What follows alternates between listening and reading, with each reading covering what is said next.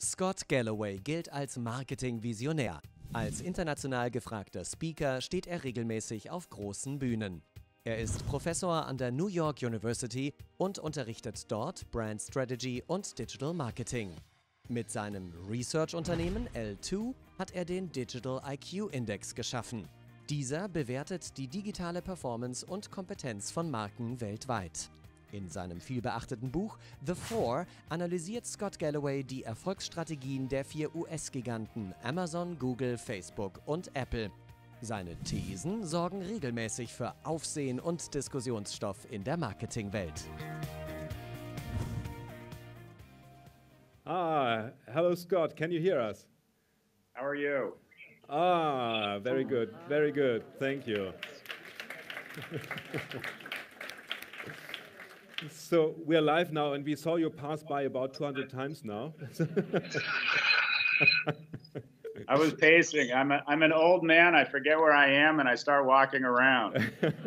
And it's pretty early in New York. So thanks very much for being here. It's a great honor. It's a great pleasure. Despite the fact that we can only meet in a virtual sense, it's great that you took the time to be with us. And I thought, well, you have massively criticized Google, Facebook, Apple, and Amazon. Do you know about some secret projects that they're working on to influence the weather? Maybe that's their revenge against you. Do you know something about that? We could use it here. It's, I don't know, has anybody heard from spring? It is still snowing here. So great that you're here. Scott, you're a brilliant observer and an analyst of the global digital business world. You were named one of the world's 50 best high school or business school professors. You were awarded to be one of the top leaders of tomorrow by the World Economic Forum. But I also have to say, I think you are the worst Adele impersonator in the whole world. Maybe we can have a look at that. Not true. So we have a short video here.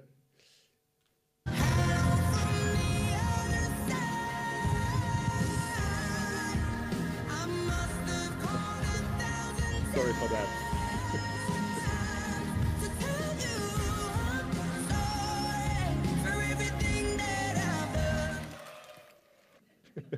So I saw I this. think every father's mission in life is to embarrass his children. So I think I've accomplished. Yeah. You got high score. So when I saw this performance live at DLD in 2016 at the DLD conference in Munich, I thought, what the hell, why is this guy doing this? Because there was no real link between your presentation, which was brilliant, by the way, and this performance. And I only found out later that this performance, and of course the smart things that you said, made you the most viewed DLD presenter ever. So I must say, you're not only a really, really bad Adele impersonator, you're also a very smart marketing guy. So congratulations for that. But we do not want to talk about men in women's clothes standing on stage and performing today.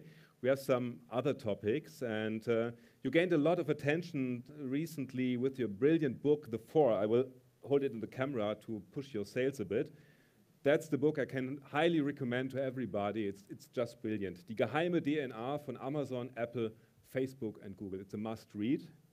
And in this book, you came to the conclusion that the four have become so powerful and so big that we need to break them up. So I would like to discuss about that with you.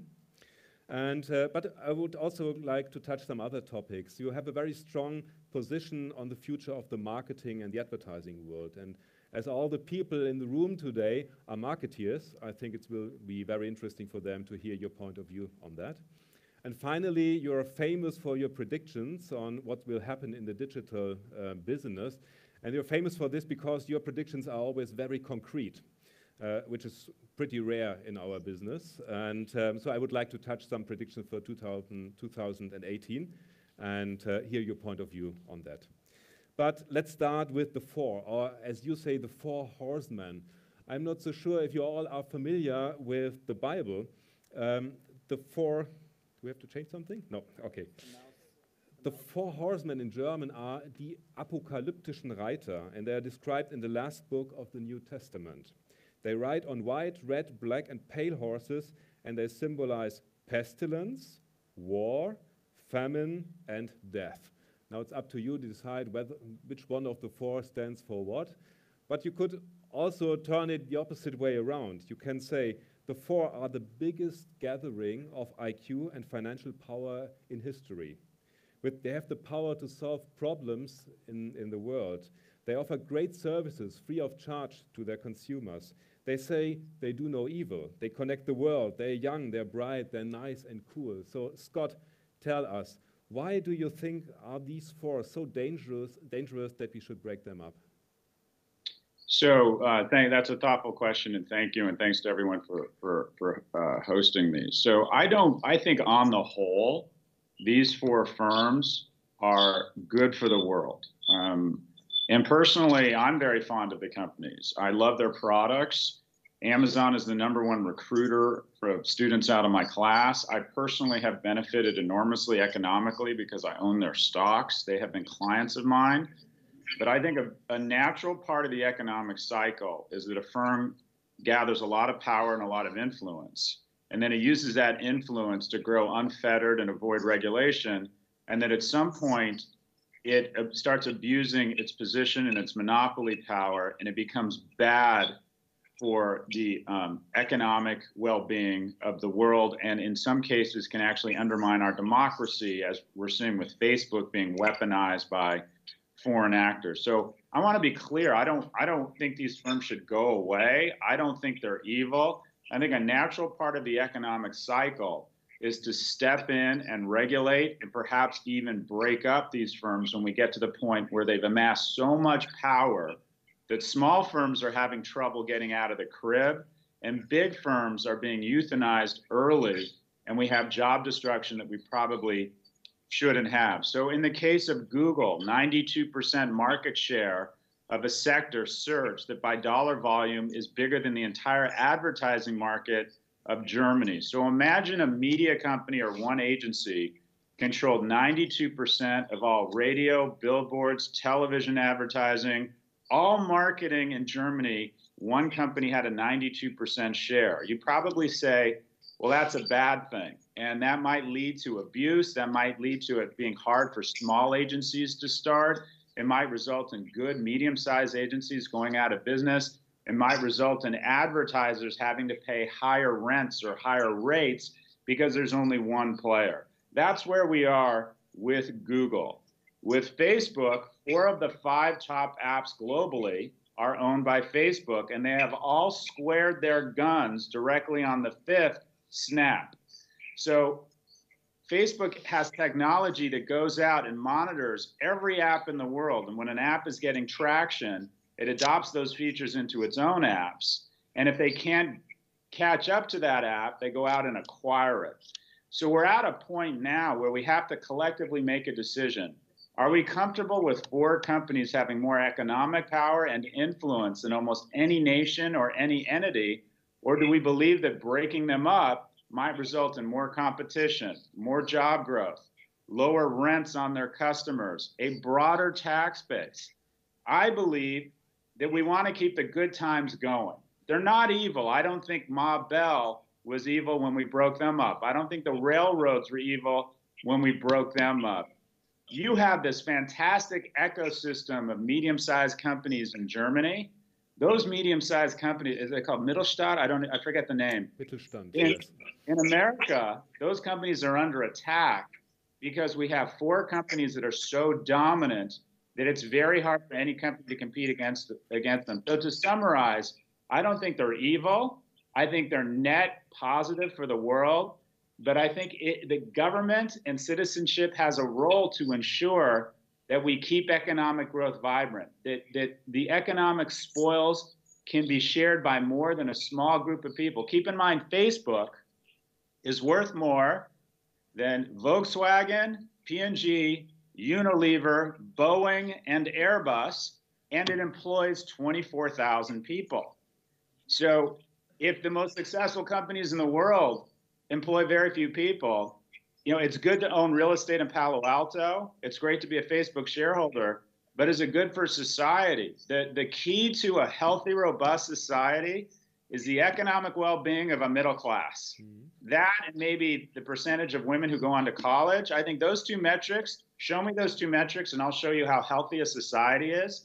And when I would argue that the rise of big tech is directly correlated to the stagnation of middle-class wages. In sum, they're not evil, they're doing their job. But our job is to ensure that we have in place economic policies that ensure the growth of the middle class. And simply put, we're at a point in the economic cycle where it's time to break these guys up.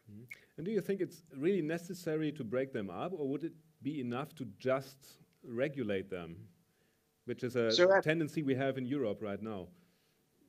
There's a lot of things you could do. There's taxation, there's regulation. I personally believe that regulation tends to be somewhat ham-handed and expensive and creates permanent government jobs, and typically the company is smarter than the regulators. I personally feel that the smartest thing to do would be to break these guys up. So for example, if you took Facebook and broke it into Facebook, Instagram, WhatsApp, and Messenger, I believe one of those companies, in an effort to gain more advertisers, would build into its feature set immense security so that it could never be weaponized by political firms or never be weaponized by foreign actors. And I believe advertisers would like that. But right now, advertisers don't have a choice. I believe these firms would have to hire more people. I believe they would have to invest more in R&D. I believe they would have to acquire more companies. So for me, the full body contact of competition is a wonderful thing.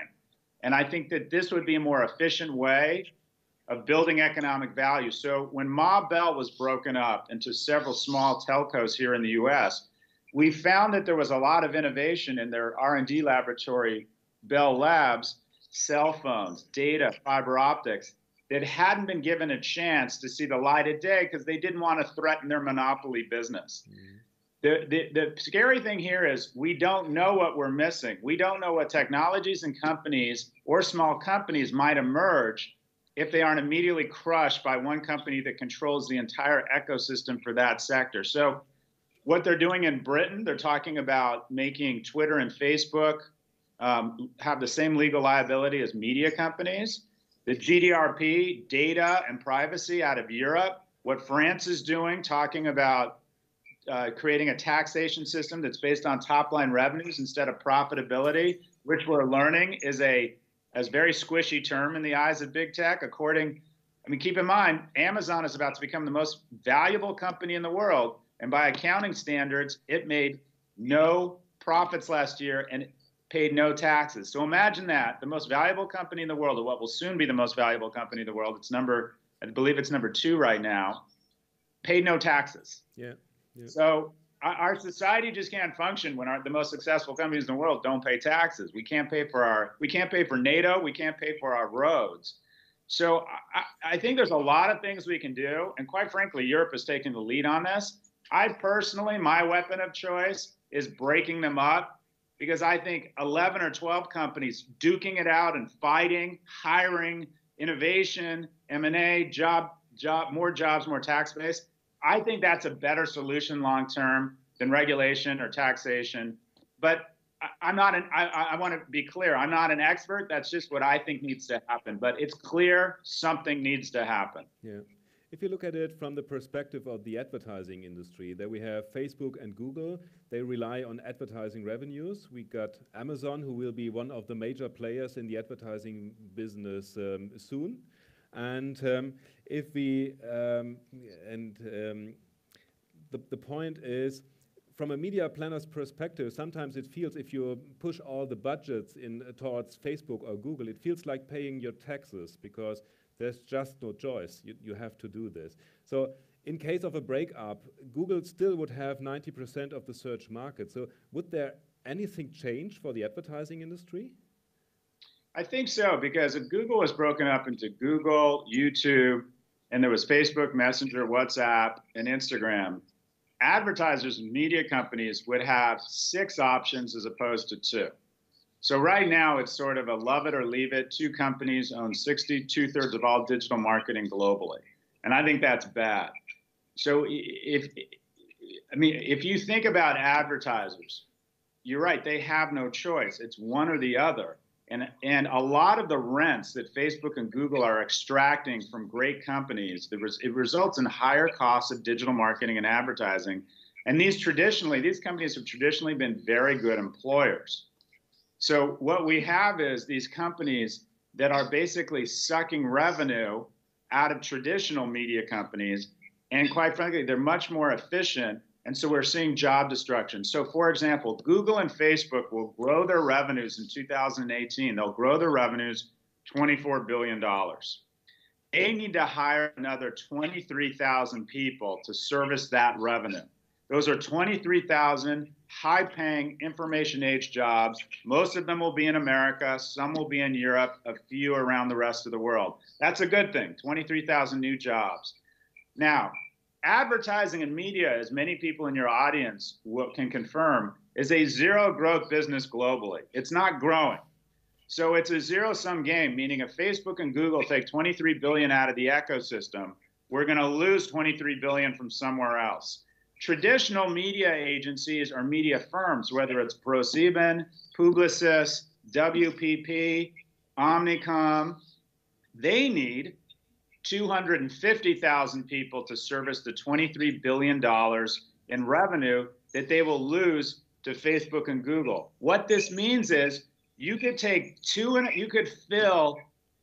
what's this big stadium in Hamburg that's called the Volks something? Where the football team plays in Hamburg? What's the name of the stadium? You could take that stadium and fill it with copywriters, agency planners, media executives, creative directors.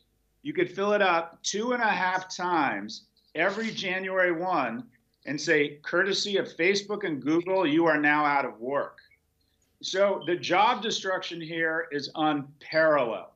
A lot of our friends in the agency world are going to decide to spend more time with their families over the next few years because there's an immense sucking sound out of traditional media and agencies to Facebook and Google. Now, if they were 5 or 6 firms instead of 2, I believe they would be forced to have lower rents, meaning advertisers would have more profits, more capital for hiring, and they would be forced to hire more people to be more competitive. So I'm not saying put them out of business because they destroy jobs.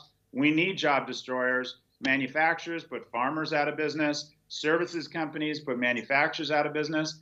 But we're seeing big tech put so many people out of business so fast that the question becomes, has it reached a point where we should slow it down and break them up such that the job destruction isn't as fast as it is right now? Yeah. You already talked about the advertising business and the challenges the business faces. I have found 3 quotes. You already mentioned one. Creative heads in agencies might decide to spend more time with their families. This is what I have written down here. I have 2 other ones. One is ad-supported media is not going away. It's just going to be a beep place to work and invest. And the beep is because it was a video. And I guess there was something behind the beep. And the third one is advertising is becoming a tax only poor people pay. So if I look at our daily routines, I have, to be honest, the opposite impression. The more complex the marketing world gets, the less time we have to spend with our families. So why do you think that the branding and advertising business will face hard times? Maybe it's only the business model that the advertising industry is right in, but the services are still highly requested.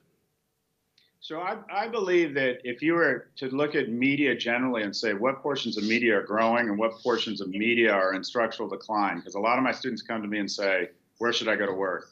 I believe ad-supported media is in structural decline. And so traffic and ad-supported media in decline, what I'll call an audience and subscription-based media where the people are willing to pay for is accelerating. So you want to be working for Netflix or even Prime Video, not for ProSieben or for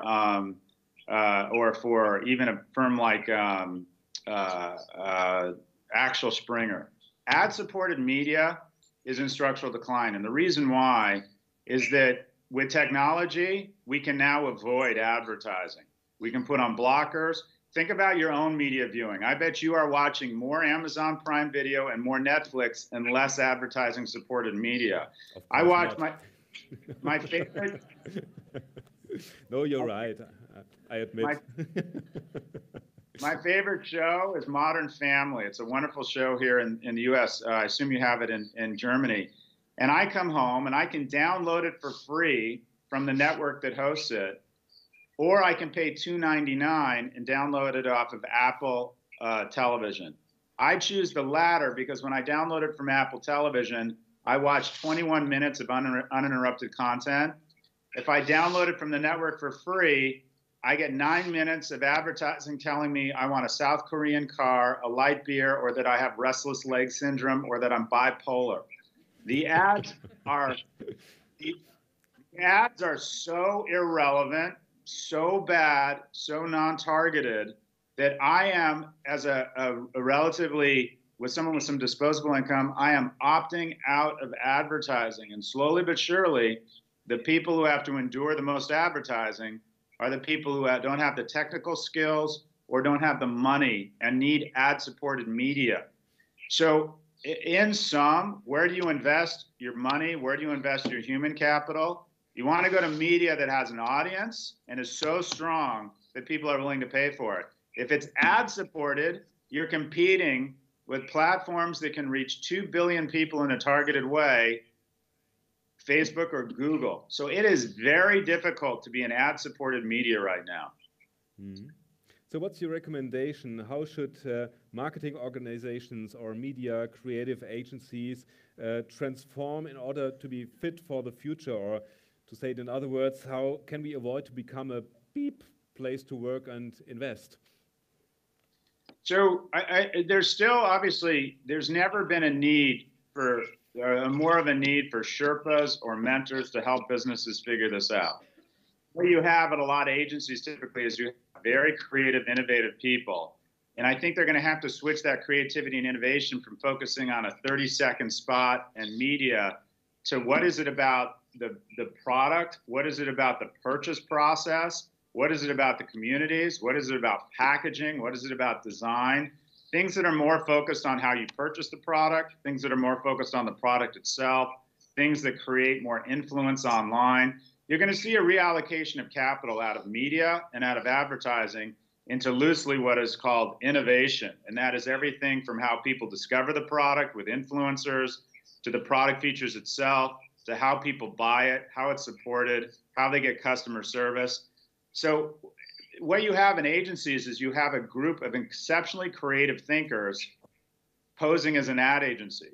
I mean, show me someone who knows how to help a client figure out a media strategy and a commercial that breaks through, and I'll show you someone who's creative and what I'll call an innovative thinker. Those people have never been in more demand. It's just that trying to shuffle that human capital through a 30-second ad buy, if you're a great athlete, it doesn't mean you should be on top of a horse pulling a buggy. It means you have to find another sport. But what you have in these firms are great athletes. To be blunt, if you're my age, if you're 50, you ride it out, you do your best. If you're under the age, you have to figure out these platforms. You have to become more data rich. You have to start thinking about design, packaging, innovation, product development. To a certain extent, it's revenge of the nerds. It's people who really understand data, analytics, and are willing to think about new ways to deliver the product. So I think the world's never been better for remarkably innovative and creative people. They just had to bust. We're just going to have to bust out of this existing business model. There's going to be a lot of pain in the short term, though. There's just no getting around it. I would like to add to this. We think the interface between media, creative services, and technology, this is where the really interesting stuff happens today. So if you can combine these things and you have brilliant minds in all these disciplines working closely together, this is what still works and what will work in the future. So my last topic will be predictions. You're well known for your very concrete predictions. For example, you have predicted last year that Amazon will buy Whole Foods, and it happened, I think, 1 week after your prediction. So, wow. However, I checked your score for last year, and I think the hit rate could be improved. You made 10 predictions for 2017. 3 were right, 3 were wrong. and 4 were so and so. Yeah, so it reminded me somewhat of the old saying in advertising that 50% of your investment is wasted money. You just don't know which 50%. And if we would tell this to clients, they would kill us, but you get away with that. So congratulations for that.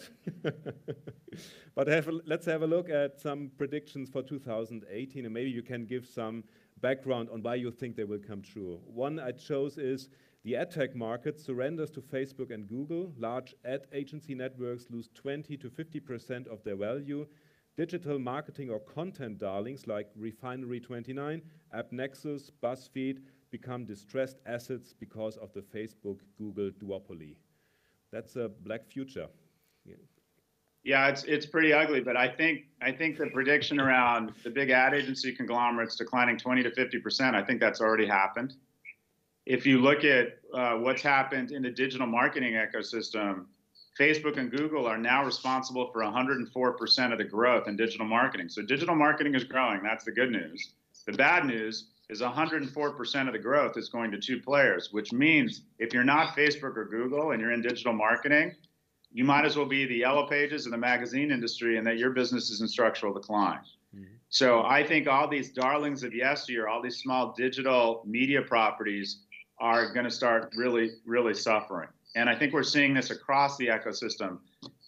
But I stand by most of those predictions. I think so far most of those predictions are playing out.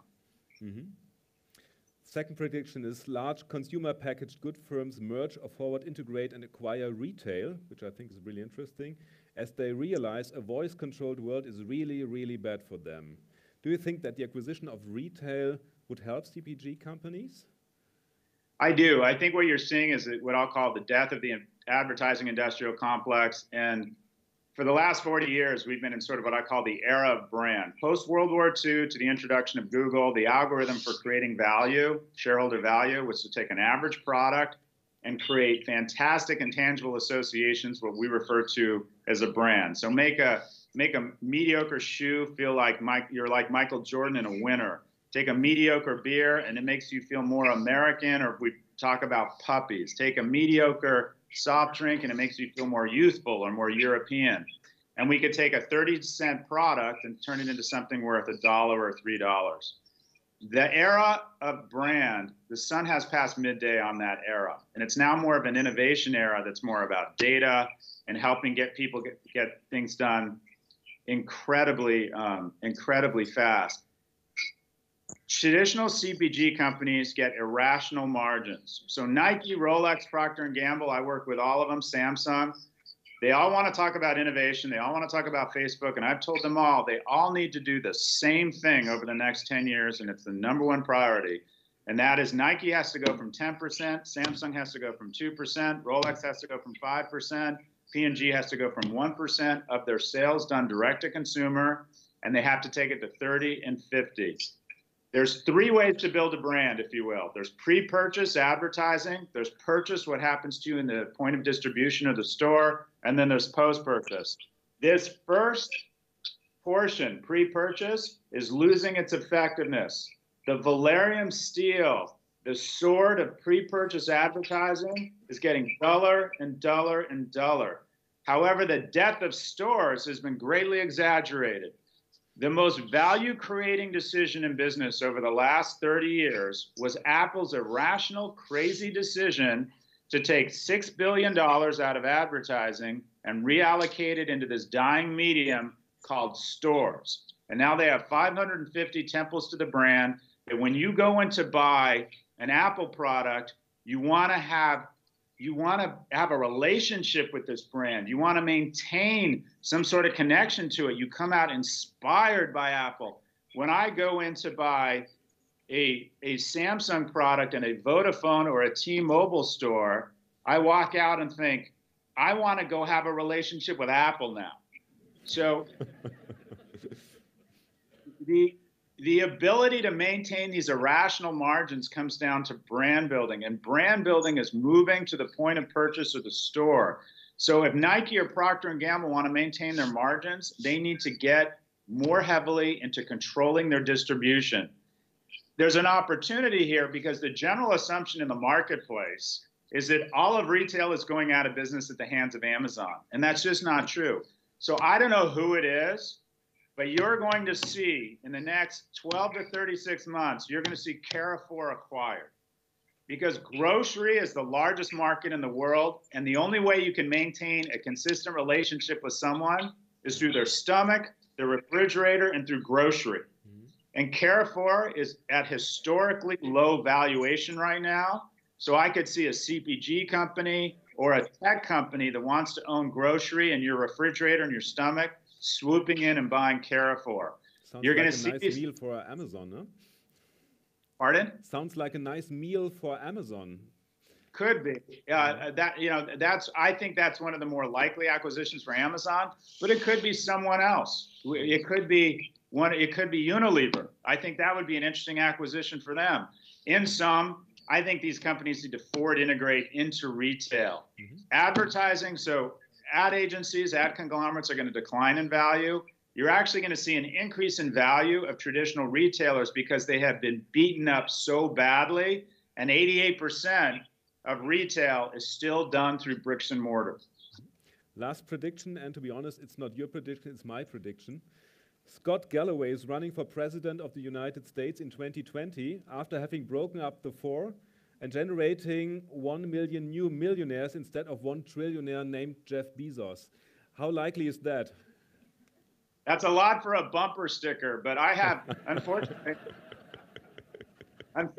I have too many skeletons in the closet. And my observation after having the opportunity to get to know some very powerful people is that the algorithm for happiness is to have a loving family, have economic security, and anonymity, with an emphasis on anonymity. So I have all of those things. I have absolutely no desire to run for public office. And we have entered into a situation in the US where our public leaders no longer have the attributes of maturity and thoughtfulness like your German leader. So we need less, I would argue we need less fame. We need less fame and more competence along the line of some of the European leaders. So that's, anyways, I'm ranting, but that is a prediction I'm 100% I'm convinced will not happen, but I appreciate the thought. Maybe you can at least think about vice president or something like that. No, I want to be U.S. ambassador to Germany. I'm ready. My wife was born. You're welcome. My wife was born and raised in Quebec. My kids are, and just so you know, I throw the best parties. So you're all invited. Once I'm appointed, we're every Friday night at my house, the best beer and sausage that an American can find. That's great. The American embassy is right across the corner here from our agency. Perfect. We will be there. so We're in. That's the perfect moment to open up the discussion to the audience, because everybody here in the room, you have the rare opportunity to talk to Scott Galloway directly. Tomorrow you will have to share him with 4,000 people at the OMR stage. Will you be there anyway? Is the airport already open again? Oh no, it's now virtually impossible for me to get there. I'm going to be coming. It's going to feel like I'm on trial in the future. I'm going to be on that giant screen live from New York. Okay, that makes it even more important. It worked brilliantly here. So I would ask the audience now, if you have questions for Scott Galloway, I will repeat them because we have only this small microphone on the laptop computer here. And let's check if that works. Any questions to Scott Galloway? Ich habe die neueste Errungenschaft der Mikros, einen Würfel, den ich werfe und der dann hoffentlich auch funktioniert. Right. It functions. It's great. So we should make a check. Scott, can you hear? Can you hear us like this? I can. Thank you. Okay. First of all, thanks for this very inspiring speech. You mentioned a few analogies when you spoke about the split-up process of the Big Four. You spoke about the railways, and a thing that came to my mind was the story of the split up of Standard Oil, the Rockefeller story that was split up in Texaco and Standard and everything. My question to you is, how would a process like this actually look like? I mean, we are talking about global companies. Who would be in the position to start a split up process, and how would this look like in your when you do a prognosis? Who would be capable to do that, and how would this function? So the mechanics of it, at least in the U.S., is the Department of Justice or the Federal Trade Commission would file suit against one of these companies and say that they've engaged in anti-competitive behavior and ruled that they need to be broken up. It's happened before, it can happen again, and you'd have a series of economists and consultants decide how to break them up. And even the threat of breakup can be useful. So in 1999, the U.S. Department of Justice moved in and filed suit against Microsoft and said that they were using their bundling power and influence to put innovative companies out of business. And the Department of Justice was disturbed that, I don't know if anyone remembers, Netscape had basically been put out of business by Microsoft in about 24 months. And the DOJ said to Microsoft, we're going to break you up because we're worried that you're putting great, small, innovative companies out of business prematurely. Now, if the DOJ had not moved in on Microsoft in '99, and ultimately that was overturned, but Microsoft, I think, was sufficiently scared enough that they decided to be more careful about anti-competitive behavior. And the question now is, the object of every innovator's affection is Google, $750 billion market cap, 75,000 employees. I would argue if the DOJ had not moved in on Microsoft in 1999, we would be talking about Bing and Google would not exist. Microsoft would have performed infanticide on Google and it never would have gotten out of the crib. So Department of Justice, the EU Commission on Competitiveness, I think them moving in on companies and either warning them or starting to break them up, I think it keeps the good times going. So you asked about the mechanics. I think it's the DOJ or the FTC. Now, realistically, it's not going to happen in the U.S. in this administration.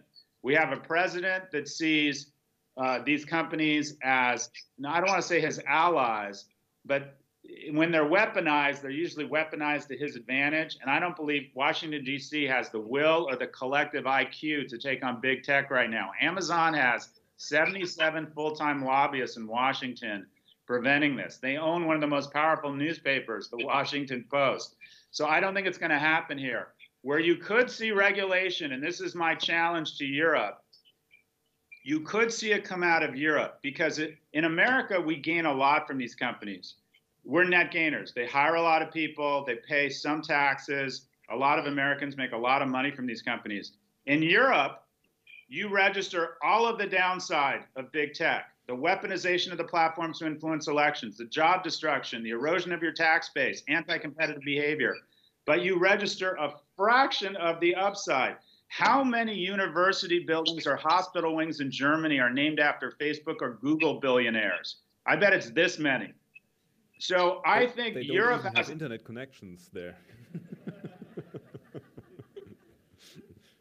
I think the war against big tech, the pushback, the arming of the rebel force is up to Europe. Just as we had D-Day and came in and assisted you in 1942, we need to come in and assist us. The war against big tech breaks out in Europe.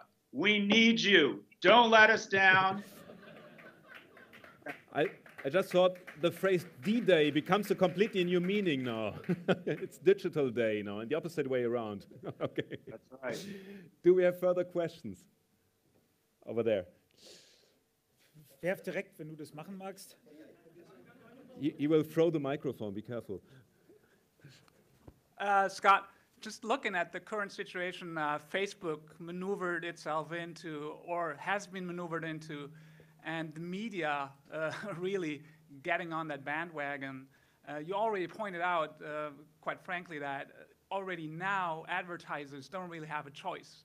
They're stuck between Google and Facebook. Now the choice might have gotten harder or worse. What do you think are the consequences, long-term or even mid-term, on that Cambridge Analytica and Facebook thing going on?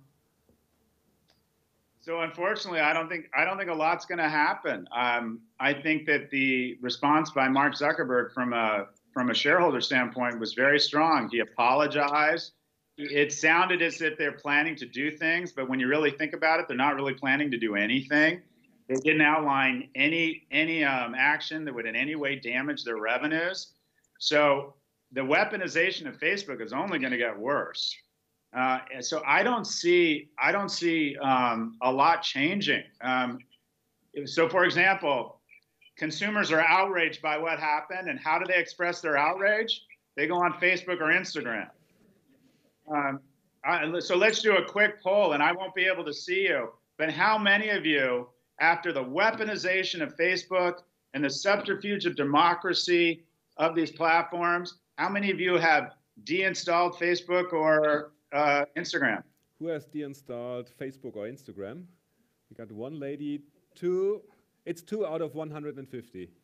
Okay, and I would say to those 2, I don't believe you. Okay, it's 1.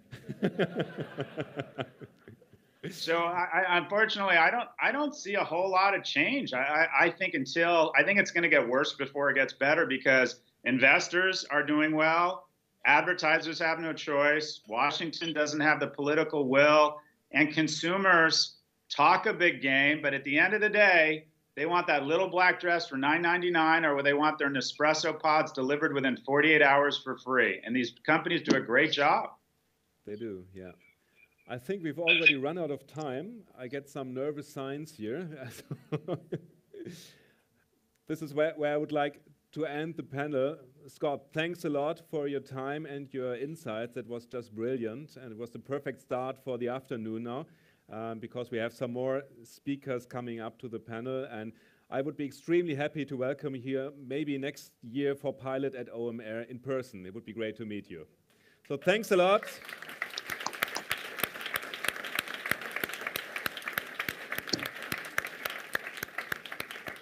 Thanks a lot, and see you soon. Bye-bye. Thanks very much.